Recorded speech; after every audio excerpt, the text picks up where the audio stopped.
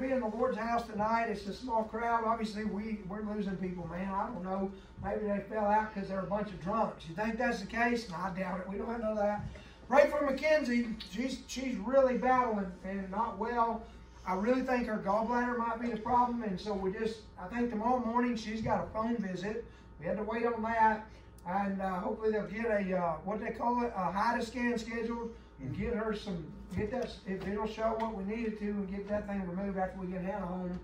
And then tomorrow morning, Hannah's going to have surgery. So we got to leave the house at 6:30 a.m. to be there on time. She's got to be there at 8 o'clock, and then surgery's at 10. You pray it's a 3-hour, I believe it's a 3-hour surgery. That's pretty long wait for me and Mama. And what was Mal's, do you remember? Was it 5? It was 4 or 5. 4 or 5. And that one was intense. So this one's not near as I say it's not near as bad. Everything's surgery-wise when Hannah could be bad. I pray that God will just touch her, touch the doctors, and touch me and Mama as we wait. And then, of course, Terry, you pray for Terry. She's struggling right now. She's got to be in 2 places at once, and that's not possible. And she's still got the mom heart, and I'm with her on that. I mean, Mackenzie's battling, Hannah's battling, and it's just the devil battling against us, I think, but pray about that.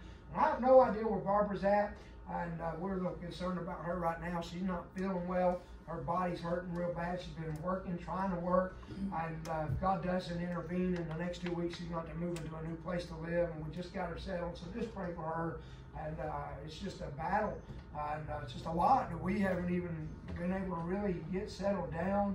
And so I don't know where she's at tonight. Terry tried to reach out to her, and so that's a little concerning because last night she was hurting so bad she was going to go to the hospital and decided not to. Well, she worked yesterday in the hospital. She was going to go there, and I guess they were pretty busy, so she decided not to. But this morning when she came in, she was crying and said she was in a lot of pain. Is that right? And so just pray for her. I don't know, physically, she's just, in all honesty, she's probably one major hospital stay away from really going downhill without Don here and all that. It's just a lot, and that takes on your physical side of things. So we don't want to take that for granted that she's still in a stable position. To pray for her. Pray for us all, man. We are just battling to keep going, but I believe God's going to meet with us. And that is that. I want to give, we need to keep praying for our nation. Pray for Israel. Pray for Hannah's surgery tomorrow. Pray for Mackenzie. Pray for one another. Amen. There's a lot of things we need to pray for. And Lord willing, we'll be right back here Thursday night. Amen. The only thing that will keep us from being able to do that is I can't be in 2 places at once either. If we get stuck, and we pray against that all the time, if we get stuck, what I try to do, if they're going to let her go on Thursday and they push till the end of the day, I'll say, can you just do it Friday morning? That way we can get down here, have church, and then I can go back and pick them up Friday morning. It's just better. And sometimes they'll work with us on that, but I'm hoping she's out of the hospital by Thursday morning because that means everything went well, so that's kind of how we're going to play it. Amen. I don't see any reason why she wouldn't be. It's going to depend on her. I think they're going to see how now she hasn't ate food. What we're talking, 10 weeks now, Hannah? Has it been 10 weeks since you ate food? It was right before Papa died, wasn't it? So 8, 10 weeks, something like that. She hasn't ate any food. And so that's going to be part of this whole thing. You got to see, and so pray about all that, all right? Amen. All right. Well, praise the Lord. Well, Chris, come on up here, son, and just put this in the plate, and we'll just not pass the plate tonight. If anybody has an offering, you just put it there, and amen, and we'll go forward in that. And let me have a word of prayer, and then right after I pray, we'll stand together and sing a couple of congregationals a cappella. Boy, I'm telling you, I sure hate not having our piano player, and we just don't want to take that for granted. Man, I pastored for almost 3 years without a piano. And in those days, we thought, man, this is hard. And now we've been so blessed to have the accompaniment, but it is missed when it's gone. Amen. So we're not Primitive Baptists. I promise you that. We're not Church of Christ. Amen. We just, we're down one. Amen. And so pray for that. Let's pray. Gracious Heavenly Father, thank you for this day. Thank you for the time we had this morning. Lord, I need your help. My voice is about gone tonight, and I pray you'd help me to preach just for a little bit. and get this message across to us tonight, that we might glean from it as we continue on with the series. Bless the singing, the congregational singing that we're about to do. Help us to lift our voices in praise. I pray for Barbara. I don't know where she's at, what's going on with her. I pray for Mackenzie. God, touch her body while we're away from her. And then I pray for Hannah, God, that we would have a good surgery tomorrow, Lord, to touch her body. I know she's nervous, and we're nervous for her. That's just natural. Not worried, but God, nervous and apprehensive. I pray for the doctors. You'd steady their hands, and Dr. Magason, Lord, give him what he needs, Lord, to do this right and to help Hannah to heal from it and to recover. May it be an effective surgery. And Lord, take us to the next step of healing. Bless our service as we try tonight just to obey You as we've assembled here. And bless everything that we say and do. Please, God, be with Israel. Stand with them. God, protect them. We pray for the peace of Jerusalem. And pray for our nation as well. God, help us tonight in Jesus' name. Amen. Let's stand together and turn to page number 87. Page number 87, Jesus Loves Me. Amen. Page 87. Cassidy, I want you to sing it out. You know this song, don't you? Page 87, on the first. Jesus loves me, this I know, for the Bible tells me so. Little ones to Him belong. They are weak, but He is strong. Yes, Jesus loves me. Yes, Jesus loves me. Yes, Jesus loves me. For the Bible tells me so. Jesus loves me. He who died, heaven's gates to open wide. He will wash away my sin. Let His little child come in. Yes, Jesus loves me. Yes, Jesus loves me. Yes, Jesus loves me. For the Bible tells me so. Jesus loves me still. Though I'm very weak and ill, from His shining throne on high comes to watch me where I lie. Yes, Jesus loves me. Yes, Jesus loves me. Yes, Jesus loves me. The Bible tells me so. Amen. Amen. You can turn over to page number 131. Page 131. Holy, holy. Page 131. On the first. Holy, holy, holy, Lord God Almighty. Early in the morning our song shall rise to Thee. Holy, holy, holy, merciful and mighty, God in three persons, blessed Trinity.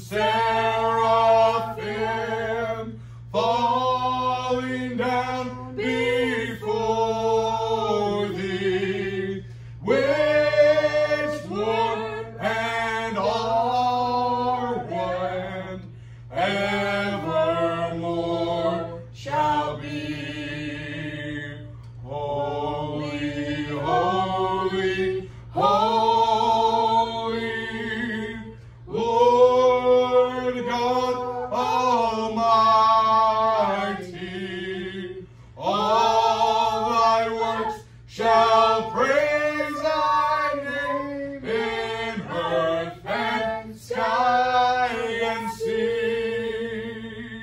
Holy, holy, holy, Lord God Almighty, God in three persons, blessed Trinity. Amen. Amen. Praise the Lord. Well, I appreciate the good singing tonight and doing the best we can. Amen. He doesn't ask us for any type of ability other than availability. Amen. So we'll make ourselves available to Him tonight. Let's take our Bibles to Matthew chapter 5 tonight. Matthew chapter number 5. And thank the Lord for the series we're in tonight. Honestly, I struggled difficultly this week trying to get all this put together. Not because it's so long and hard, but because it is so simple. And it's almost shallow, but it is in the midst of the Sermon on the Mount. And so we'll try to preach. It might feel more like a devotion, but that's okay. Amen. It's something we need to work on for sure. Matthew chapter 5, we're in verse number 33. Verse number 33 through 37, the next section here on the Sermon on the Mount. The Bible says, Jesus speaking here, and He said this, again. You know, we heard last week, He said in verse 31, it hath been said, and He dealt with divorce. And now in verse 33, He said, again, ye have heard that it hath been said by them of old time, thou shalt not forswear thyself, but shalt perform unto the Lord thine oaths. And that is true. But He takes it up a notch, and He said, but this I say unto you, swear not at all. Swear not at all. Neither by heaven, for it is God's throne, nor by the earth, for it is His footstool, neither by Jerusalem, for it is the city of the great King. Neither shalt thou swear by thy head, because thou canst make one hair white or black. But let your communication be yea, yea, nay, nay. For whatsoever is more than these cometh of evil. Let's pray. Father, thank you again for this time. Thank you for the Word of God. I pray that you would help us, God, as we glean from your Word tonight. No doubt, Lord, it is different. Lord, tonight we've got a mind on people that are not here. And Lord, I pray you'd help us to focus for just a little bit and for the next few minutes to get some help from your Word. In Jesus' name we do pray. Amen and amen. You may be seated tonight. Well, praise the Lord. The Sermon on the Mount has been a great help and a blessing.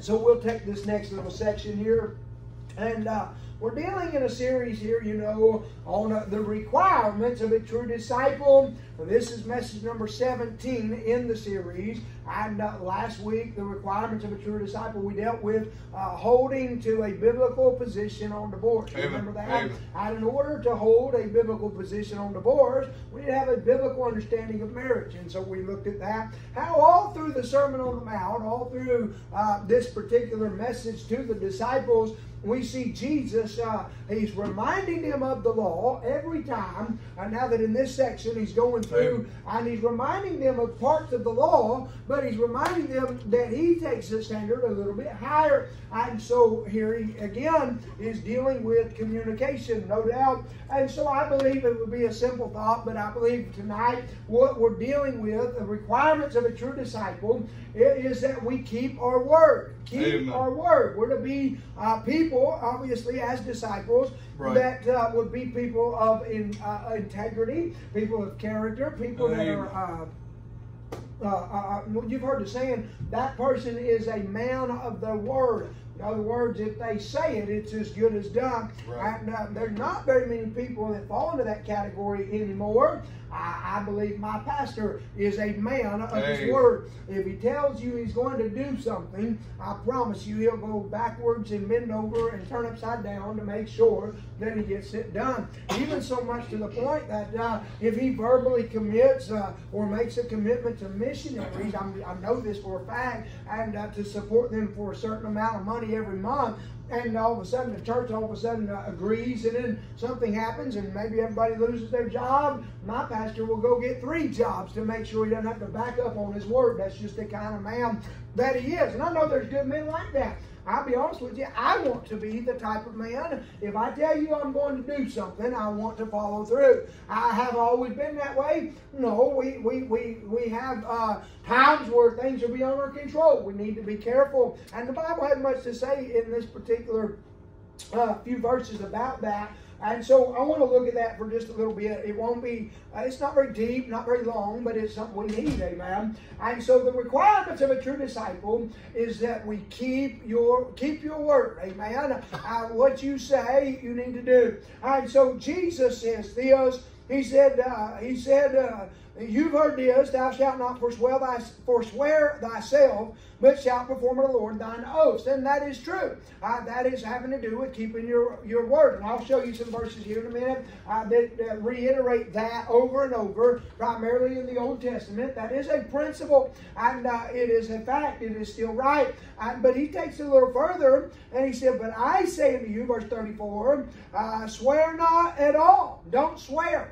And he's not talking about cursing. He's literally talking about swearing or committing an oath. Right. If you remember when we were way back, maybe even a year ago, I don't remember how far back it was, we were in our series in Proverbs, how we talked about he that is suretyship for a friend is not wise. You know, we're talking about basically a cosigner and that type of thing, or a promissory note, if you will. And the Lord is teaching in that principle that we're not even to do that. We're supposed to be such people of our word that our word should be enough. And if we say we're going to do something, we shouldn't have to put it on a piece of paper and say, I'm going to do this. And that's what he's trying, I believe that's the principle he's driving home, is don't swear. You should not have to swear. If your word is right, you shouldn't have to prove your word by well, I swear I'm going to do this. Well, wait a minute. If you said you're going to do it. And that'll be enough of a testimony that when you do say something, that it's credible. And people say, again, about you and I,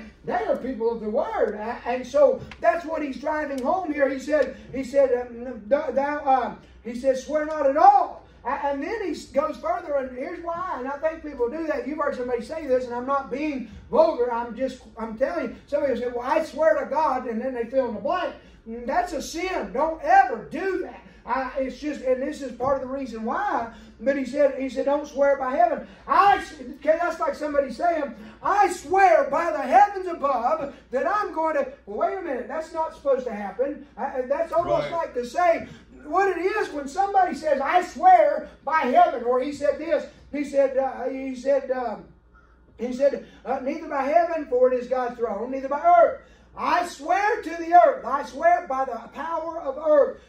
I'm giving you the examples of what he's talking about. He said, neither by the earth, for it is footstool, neither by Jerusalem. Now, we wouldn't do that, but the Jews might have. I swear by Jerusalem. I swear by the power of Jerusalem. You know, that's the kingdom. And maybe that would be how they would approach that. Or I swear by my own head. I swear by my head. And that's what they're saying. And so you understand the principle that he's teaching there. These things you don't have the authority. So it's almost like saying, I swear to this degree of authority. But the problem is we don't have that authority. We do not own heaven. We don't own the earth. The earth is the Lord's footstool. He said that. Heaven is not ours. Amen. We're not ours. I mean, we could go as far as say, well, okay, I'm not swearing by what is God's. I'm not swearing what belongs to the Lord. I'm swearing by me. And he said, you don't even belong to yourself. You can't make your hairs white or black. In other words, you're not in control. So for you to say, I swear by, then you put that as the authority or the guarantee of your oath. That swearing is not a cursing, it is making an oath. Amen. Right. It's making a promise, if you will. When you swear, I had to do this not long ago. I had to go to a deposition for the situation that we're dealing with. I wish I could say more about that right now, but you know what I had to do? There was me, there was my attorney, there was the plaintiff, amen, and his attorney, and there was what you call a neutral, biased court reporter. They have to have that, because anytime you go into a legal, if you've never done it, in that setting, a deposition is a legal binding. Everything is a record. And so the court appoints, they have people that are like a third party. They work for the court systems. They don't have a dog in the fight. They have to be neutral. And they come in, and when the plaintiff orders for a deposition, it's their responsibility to hire the third party, which again has no dog in the fight. All they simply do is record the entire deposition and everything, every question that's asked, how it is asked, how it is answered, how it is, if you refuse to answer, they'll say non-responsive or whatever. They have to type all that, and not only that, they record. They audibly record that. Why? Because that now becomes legal evidence in a case. You understand that? Well, do you know the first thing that is asked whenever you go in there? The court reporter, she comes on the record and she said, this is such and such, and so far I have everyone, she names everybody in the room, and everybody in the room has to state their name, and then these are all here. We are officially on the record at this date and on this time. Now we will ask the defendant. Now, I'm the defendant in this particular case, Mr. So-and-so, would you raise your right hand? Now this is the truth now. Would you raise your right hand? Yes, ma'am. Do you solemnly swear to tell the truth, the whole truth, and nothing but the truth? And the answer is, I do. And that is still a part of the legal system. And that's an oath. That's what they say. The perjury is a penalty for lying under oath. That takes a lot of weight, does it not? Where do we draw that from? Well, we draw that from our Judeo law system. And so I didn't mean to get into all that, but that is the weight that an oath carries. It is under an oath. I do solemnly swear. Though he's saying, you don't swear. Amen. You don't need to do that, because what you're saying is you think that you have more of a binding or more of a guaranteeing to the what you've said, the oath you've committed, if you will, by swearing by heaven or by earth or by some other authority that's not yours. You think that gives you some weight to what you're saying. And Jesus is basically teaching his disciples here, no, that's not what gives you the way. I know that there's, again, I could have gone really deep with this or really simple. I just didn't know. Really, we don't want to overkill this. I mean, I don't think we have a problem understanding the context. It's just how do we apply it, and I think we can do that.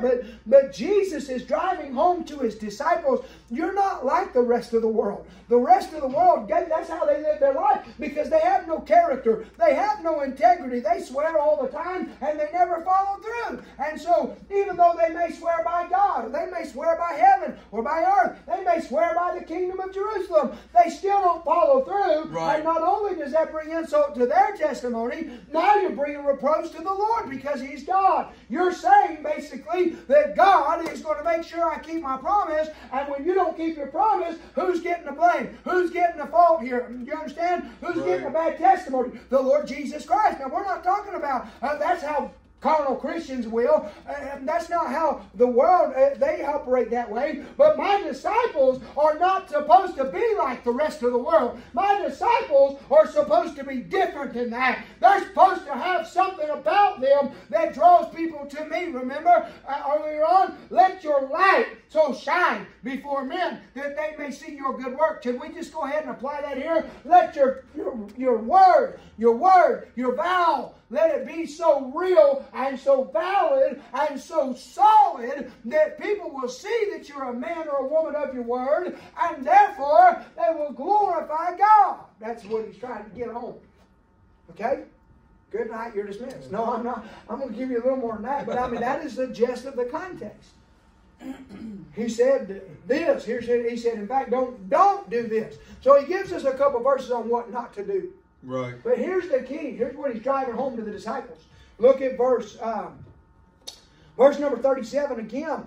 He said, but, in other words, don't do this. I know that you've heard this. This is the law. And he did not deny that's the law, did he? No. He said, you've well heard. He said, that is the law. He's quoting from the law, and he knows that's what they know, and he's bringing the law into this because that's where they communicate. But then he takes it a little bit further. He said, don't do this. Now he says, do this. Don't you love the Word of God? He said, here's what you know. That's a good thing. Here's what you don't need to do, and here's what you do. And then in verse 37, he said, but let your communication, he said, just as clear as he can, as straight as he can, let your communication be like this. This is how you need to communicate about it.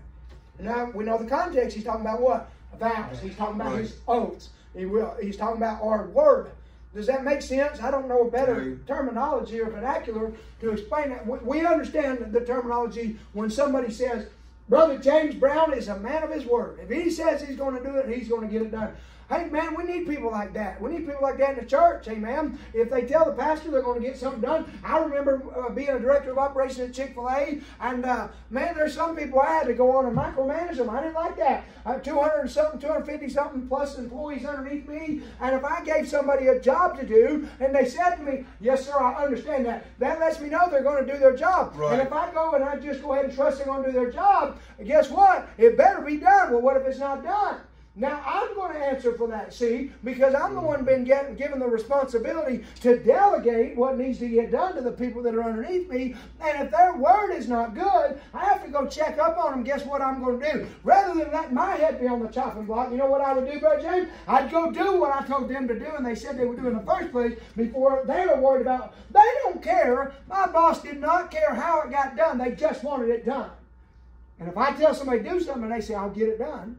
And I found out those that I could give responsibility. Let me tell you how it works. The same thing's true in the kingdom of God. The same thing's true in God's word. When we find people that actually keep their word, that's why the Bible says, he who is faithful in little will be given much. Is that not what he said? And to whom much is given, much shall be required. What is that all about? What that has to do with, if I give you a little small task to do, and I find out that you are a man of the word, and you keep your word and tell me you'll get it done, and it actually gets done, I'm going to put more on you because I know I can trust your word. And that's the way it works here. And we're more trustworthy for the things of God. He said, let your communication be, let it be yea, yea, nay, nay. That's just simple. If that's the entire message that he's driving home to these disciples is, you just basically, you need to say what you mean and mean what you say. That's what he's saying. It needs to be yay, yay. If you say yes about doing something, then that's it. You don't need to swear by anything. You don't need any peace. You need to just say, okay, I'll do it, and then get it done. Or if you say no, don't change your mind. In other words, don't be wishy-washy. Right. I grew up hearing that. You don't hear that much anymore. And in fact, I heard that my whole life, and it went years and years and years, and never heard it until Brother Johnny Pope came to preach at a youth meeting a message called "This is no time to go wobbly," and he preached it just like that. No time to go wobbly on the shack. And he brought out, he said, you don't need to be wishy-washy. And that's what he's talking about. And that's the way Jesus is teaching them. Let your communication, basically, don't do it like this, do it like this. Yay, yay. If I say yes, that means yes. If I say no, that means no. He said this, for whatsoever is more than these cometh of evil. If your yes doesn't mean yes, and your no doesn't mean no, then it's of evil.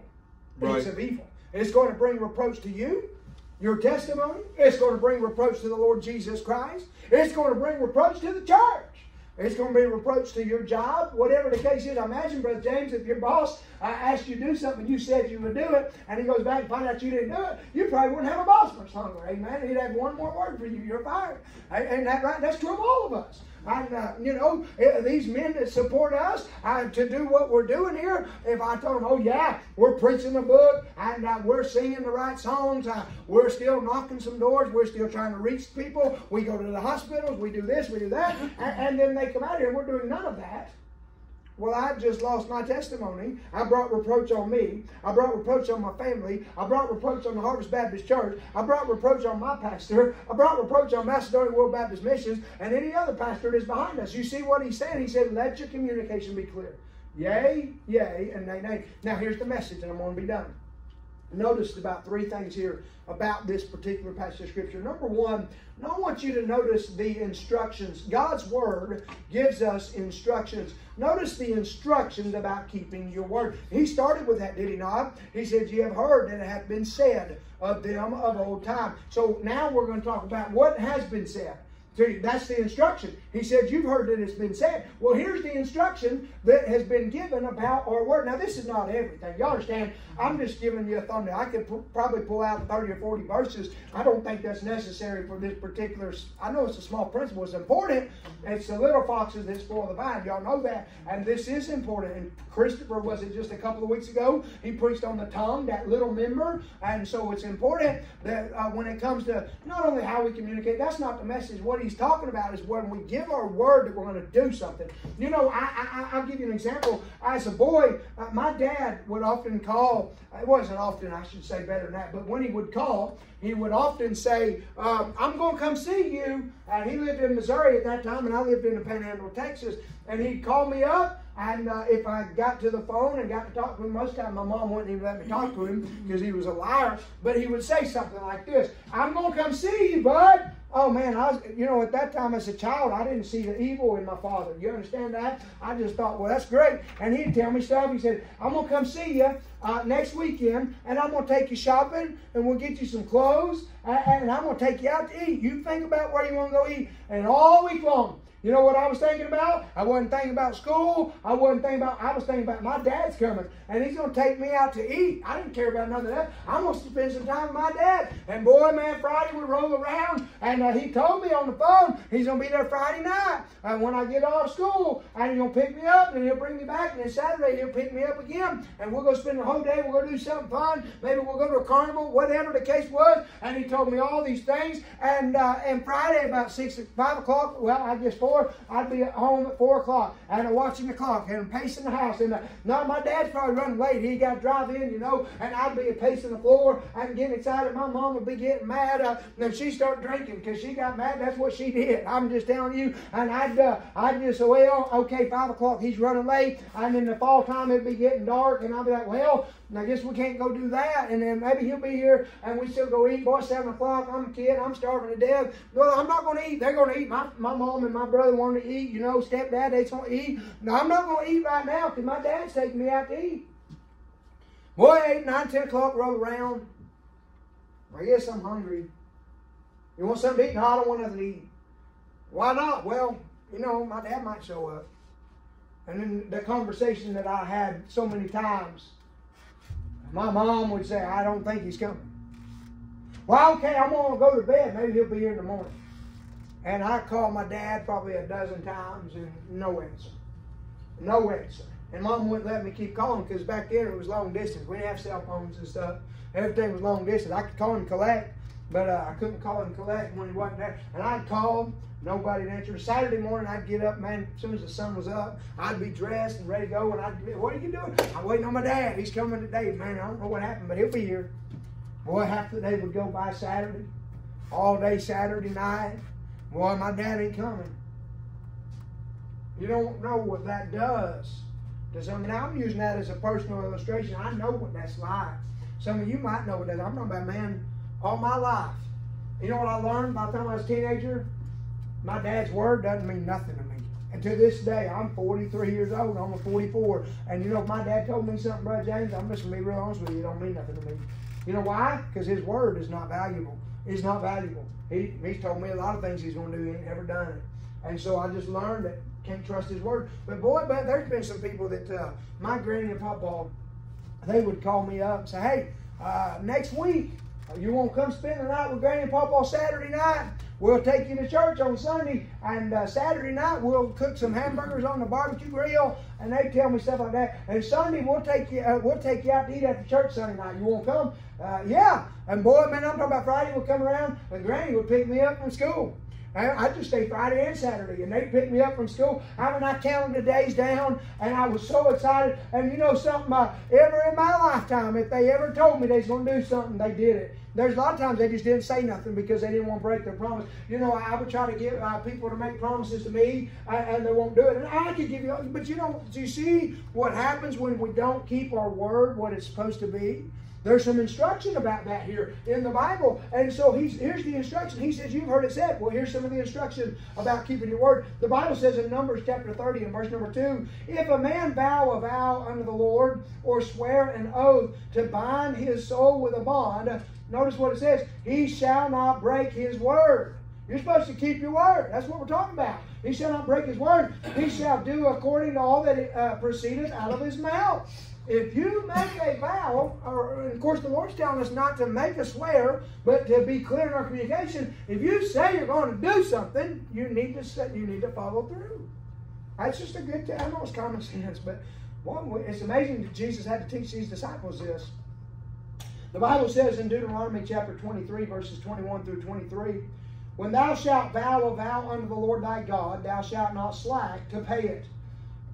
For the Lord thy God will surely require it of thee, and it would be sin in thee. But if thou shalt forbear to vow, it shall be no sin in thee. That reminds me of when the Bible says, to him that knoweth to do good and doeth it not, to him it is sin. Basically, if you've said you're going to do something and you've not kept your word, now it's sin. But if you just didn't say nothing, he said, if you forbear to vow, in other words, if you just don't, it'd be better for you just not to say you're going to do something than to do it and not, to say you're going to do it and not do it. Don't make a commitment that you can't keep. And that's what he's teaching here. He said, that which is gone out of thy lips thou shalt keep and perform, even a free will offering, according as thou hast vowed unto the Lord. The reason he brings that up in that context, a free will offering is not required of the Lord. I mean, it's something I do of my own free will, right? But if I vow or I make a promise, hey, I'm going to, preacher, sometimes we'll be in a meeting and somebody say, I'll give 100 to that need, and we'll go through the auditorium, and man, maybe there's a $5,000 need for a building project in the church or whatever, and we get the men or whoever, anybody want to give to that, and somebody stands up, I don't have the money today, preacher, but in the next week I'll have it, I'll give 100 towards that. All right, the preacher writes that down. Now that's a free will offering. He's not really bound to that. He doesn't have to do that. But if he made that commitment, he's to keep it even if it's a free will offering. That's what he's saying. He said, according as thou hast vowed unto thy God, which thou hast promised with thy mouth. You made a promise with your mouth. You need to keep it. And of course, here's what I like what Solomon said in Ecclesiastes chapter 5, in verse number 2. He said, be not rash with thy mouth. Don't be so quick to make promises. Don't be so quick. He said, be not rash with thy mouth, and let not thine heart be hasty to utter anything. Don't be saying things you're not going to do. He said, before God. He said, for God is in heaven, and thou upon earth. Therefore let thy words be few. You better be careful about how fast you want to say things that come to your mind, because God's in heaven. He keeps perfect record, and you need to be a person that knows how to communicate. What you say is what you'll do. What you say you won't do, you won't do. Amen. I'm very careful. I know this is probably a little bit of a stretch, maybe to some, but I've said through the years, I think, as far as I'm standing here, as far as I can remember, I don't believe that I've ever said, I'll never compromise. I've never tried to say it that way. I've always tried to say, by the good grace of God, I will not compromise. I will not change the Bible that I preach. I will not. I've said by the grace of God, because I'm hoping that God will help me not to do that, because I'm not above that. But what are you saying? I'm just trying to be real careful about being so dogmatic, because I've watched people say they'll never compromise, and they're out there today and you can't find them with the FBI. He said, therefore, let thy words be few. And listen to what the Bible says. Jesus, over in Matthew 12, he said, but I say to you that every idle word that men shall speak, they shall give an account thereof in the day of judgment. For by thy words thou shalt be justified, and by thy words thou shalt be condemned. Well, how does that apply to here? Because if you are yea, yea, and nay, nay, I said I was going to do this, and I did it, that justifies me. I kept my word. But if I said something and didn't do it, you know what that does? That condemns me, because I'm already condemned by the fact I didn't keep my word. And we're talking about the requirements of a disciple is that you keep your word. Of course, the Bible says in James chapter 5, verse number 12, but above all things, my brethren, he reminds us what Jesus is teaching here. But above all things, my brethren, swear not, neither by heaven, neither by the earth, neither by any other oath, but let your yea be yea, and your nay be nay. Now he goes a little further. Lest you fall into condemnation. Now didn't Jesus just tell us in Matthew 12, was it, that I just quoted from, that our words would be what can either justifies us or condemns us? And therefore, if we keep the word, if we communicate clearly, yea, yea, and nay, nay, that'll be what that clears us. But if we don't, we're condemned by the very vows that we make and don't keep. Amen. Amen. Number one, I see the instruction for keeping your word. Number two, I see the integrity We're learning, we're drawing some things, gleaning from some principles here. Not only the instruction for keeping your word, but I see in the integrity of keeping your word. Now, Jesus is teaching clearly by these verses. There's a principle he's teaching. You need to be people of integrity. Let your yea be yea, nay be nay. I mean, that's that's integrity. That's a word we don't use much anymore. People don't have much integrity. Integrity is something that you just do regardless. I mean, if you make a promise to do something, do it. Have some integrity about you as a disciple. Let me look at the integrity of your word. Proverbs 11:3 comes to mind. He said this, the integrity of the upright shall guide them. You know what will guide you to keep your word? If you're right with God, you'll have some integrity, and it'll be what convicts you. Your conviction, it'll compel you. Hey, wait, I said I'd do this. I need to do this. I said I would do this. I need to do this. I said I would not do that. I need to just not do that. Oh, yeah, I said I wouldn't go there. I said I wouldn't do that. I forgot about that. I need to keep that. That. If you're right with God, that integrity will be what guides you. That's not part of the Holy Ghost. It guides you. But it says that the integrity of the upright shall guide them. But listen, but the perverseness of transgressors shall destroy them.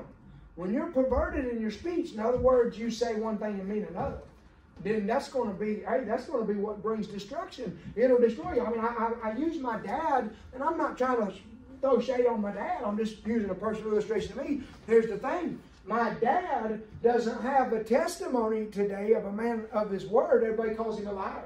Everybody in the family says, oh, he's a liar. You can't believe anything he says. You know what that is? That's being destroyed by your perverse lips. Amen. Do you want that kind of testimony? I don't want that kind of testimony. I hope it would not be said of God's people, man, when we're not around. Man, you better be careful what they say. You can't trust a word they say. Don't you know somebody like that? I know a lot of people like that.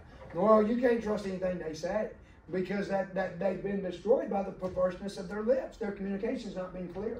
And so that is the integrity of our word. The Bible says in Ecclesiastes chapter 5, verse number 4, when thou vowest a vow unto God, defer not, don't hold back, don't you wait, don't hesitate. He said, defer not to pay it.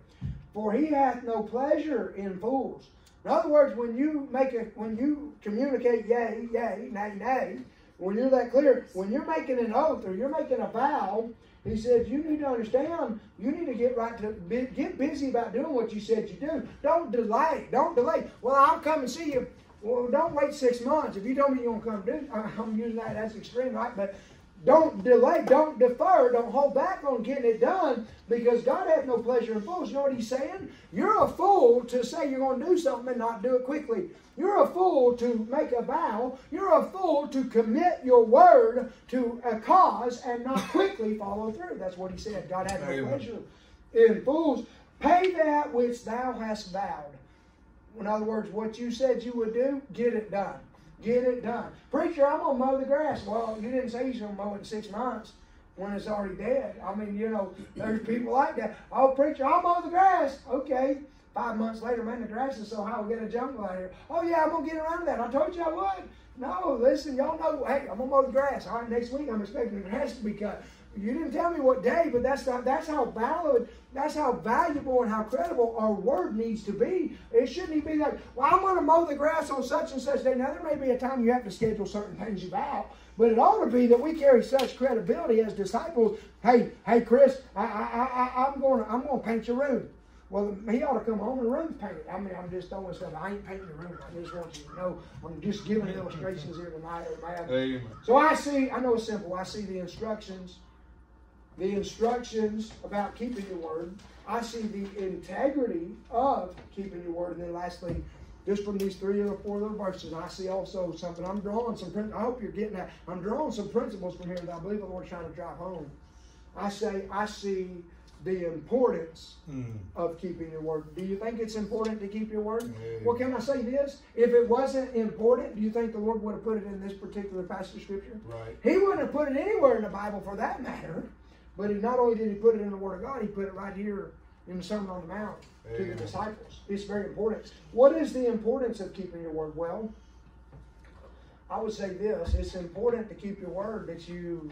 Well, let's read what the Bible says in Matthew 15, verse 11. The Bible says, not that which goeth, and the reason there's this conversation, you know the context, they're trying to trip Jesus up because the disciples were eating with unwashed hands. They didn't wash their hands. And the Lord has to teach them a lesson here. He said, that ain't what defiles a man. So here's what he said. Not that which goeth into the mouth defileth a man. That's not what defileth a man. He said, that which cometh out of the mouth, this defileth a man. It's not what goes in that defiles a man, but it's what comes out that defiles the man.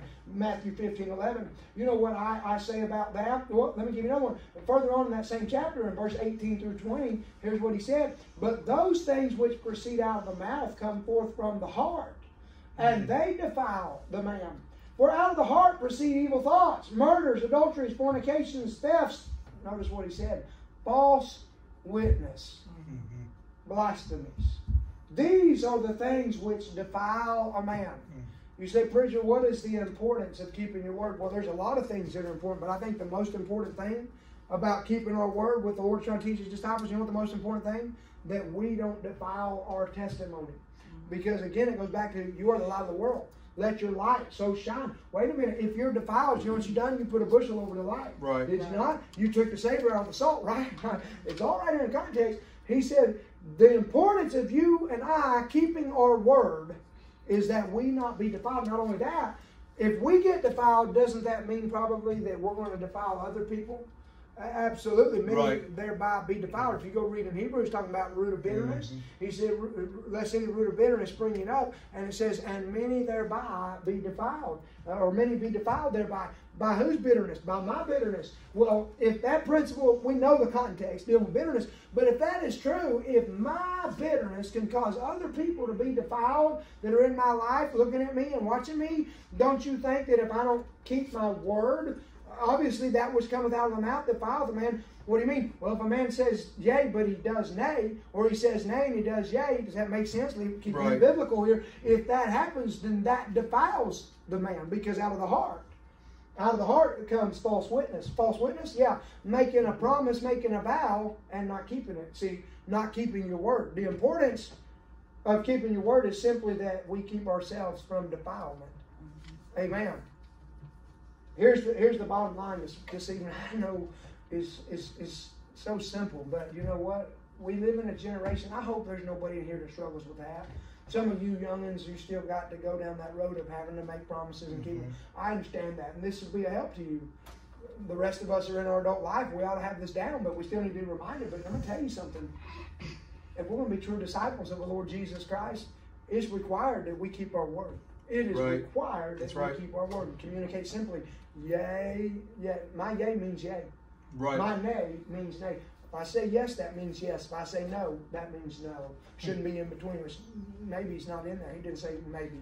No, maybe's the guy that rides the fence. Maybe's the wishy-washy one. Well, maybe yes, maybe no. That's what we tell our kids when we don't want to give them a definite answer, right? No, it's when we don't want to. It's when we don't want to vow. But right here, he's talking about when we make that commitment, we make that communication, it'll be yea, yea, and nay, nay. And here's the verse that I think really ties it all together, and I'm done. The Bible says in 1 John chapter 2 and verse number 5. Now, John is the beloved. Amen. And here's what he said. But whoso keepeth, man, you couldn't put this together any better. But whoso keepeth his word. Now, we're talking about disciples keeping their word. But whoso keepeth his word, in him verily is the love of God perfected. Amen. He said, hereby, yeah, by what? By this here. In other words, by the fact that he keeps his word, hereby we know that we are in him. You know what, can I just, without hurting the scripture, if a man keeps his word, we know he's a disciple of the Lord Jesus Christ. Hereby we know that we're disciples because we keep his word. We keep his word, we keep our word. He said, whoso keepeth his word, in him verily is the love of God perfected. It's what manifests the love of God. Wait a minute. What's the point of being a disciple? The underlying point, the entire purpose of us being disciples is that we can reach the lost and dying world. With what? With the love of Christ.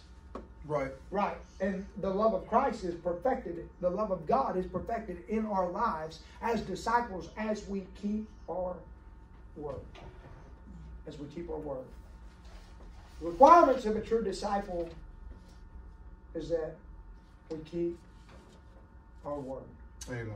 Church, let's be people of our word. When we say yea, let's mean yea. When we say nay, let's mean nay. So that anybody at any time, lost or saved, could look at our life and say, you know what? I don't know much about them, but I'll tell you something. That's a person that keeps their word.